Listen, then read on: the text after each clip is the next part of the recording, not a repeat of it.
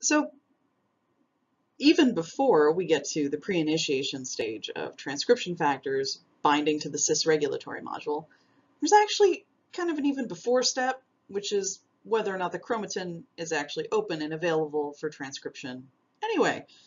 So this is the before pre-initiation stage of transcription. Okay, so we've looked at chromatin structure before in chapter 2. Things like we have our DNA molecule, which is wrapped around a nucleosome, and the nucleosome has these 4 highly conserved histone proteins, pairs of each, so we get a little block of 8, okay? And then those nucleosome particles are coiled up into the chromatin fibers, and then that's wrapped up into the chromosomes, okay? Not too worried about the diameters or anything, but let's know what a nucleosome is, okay? So we've got our nucleosome bead, okay, which has the 8 histone proteins, and it's H2A, H2B, H3, and H4 are the 4 histone proteins, and that roughly about 146 base pairs of DNA wraps around those beads. Okay. So now we're talking about what we've previously referred to as heterochromatin and euchromatin, which has fallen out of favor, which is great, and been replaced by closed chromatin, okay, here, and open chromatin over here, okay, sort of relating to whether or not it is available for transcription factors to bind to, okay? And so the relative spacing of these nucleosomes with respect to others affects cellular functions, including whether or not transcription can proceed. If everything is closed up and tight and there's not any open available DNA, then there is not going to be a whole lot of transcription going on. If they are open, expand, the nucleosome particles kind of slide open and you get these strips of open available DNA, then you're going to have more gene expression occurring there. So let's look a little closer at these histones that are within the nucleosome, okay? So you open it up, and there's these kind of beads. There's 2 molecules each of each particular histone. They're paired up, and what they do is there's these little kind of the nut of the histone, and then they have a little tail waving off, and the DNA kind of wraps around these spaces, and so the tails are generally not in contact with the DNA specifically. But these tails on the histones are made of their chains of amino acids, and so these amino acids are available for chemical modification. And what happens to, if there's something stuck on these tails, will influence whether or not the DNA near those tails can be transcribed. Okay.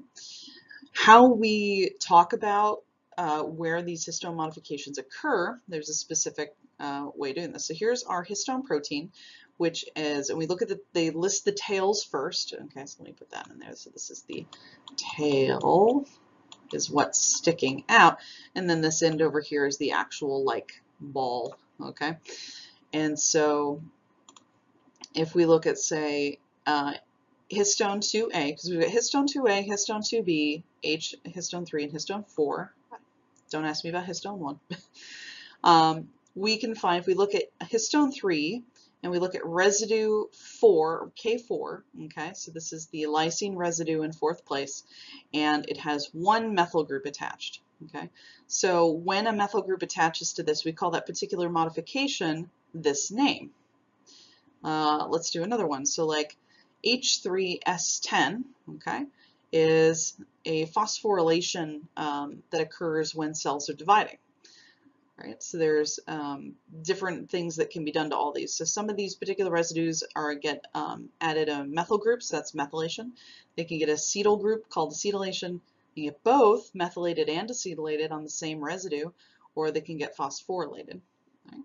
So different chemical reactions occur to these histone tails. So a little more up close. So here is the different groupings. Okay, so we can have an acetyl group form, which generally forms on the lysine residue in the histone tail. Okay. A phosphate group can pop on, and that's found, those will attach to either the serines or the threonines, the S or Ts. Okay.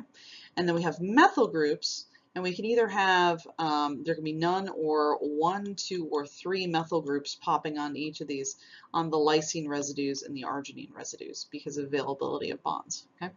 You can also get a ubiquitin tag, okay, that tells the that protein should come and degrade this particular section of histone amino acid. So it may be that it's broken or there's a homology-directed repair or something going on, but you can also be tagged for degradation. So this, in a nutshell, is really what epigenetics is all about: is whether or not DNA is available to be transcribed or not based on these particular histone residues here. So like this particular one here, if it's present, the gene is silenced, and if the gene is active, you won't find it. That's a sort of epigenetic tag there, silencing or activating genes. And different genes will have what I would call like a histone code. They'll have certain patterns of methylation or acetylation on certain residues on these.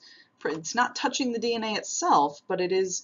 These are associated with the histones that the DNA is wrapped around and conjacent to. Conjacent? I like that word. Okay. And you'll see them at certain particular places on the gene. So these are not on the gene itself, but they're on those little nucleosome balls where this particular DNA is wrapped around. Okay. So different locations upstream of and within the gene are enriched for particular modifications. Okay. And then not every nucleosome at that site is going to be modified in the same way. But this is basically the idea behind epigenetics. Is there's another layer of regulation on top of transcription factors and interactions with the DNA itself. In this case, this is the methylation of the histone protein, and also some methylation of the gene itself, what we call a CPG or a CG island that can be directly methylated on the DNA. You can get a methyl group latching onto the, in this case, nucleic acid bases. But we'll get into that a little further on. So the last piece we have here is the role of the mediator complex, which I've referred to a lot, has to do with whether or not, and it relies on whether or not the chromatin is condensed or decondensed or open. We'll stick with closed and open. And that when the gene is all tightly wrapped up like this and it's condensed or closed, that we're not going to have any transcription occurring. But then when we have these loops, okay, it starts opening up and we get these distant binding sites together. So we have sort of, maybe here's like a -100 upstream base pairs, and here's, this might be 400 base pairs upstream. But the chromosome actually loops around in these areas, get in contact with each other based on the transcription factors latching onto those sites. Okay. And those transcription factors latching onto the mediator, which then helps form the protein complex around the mRNA polymerase. And now you can finally have your mRNA start to be produced.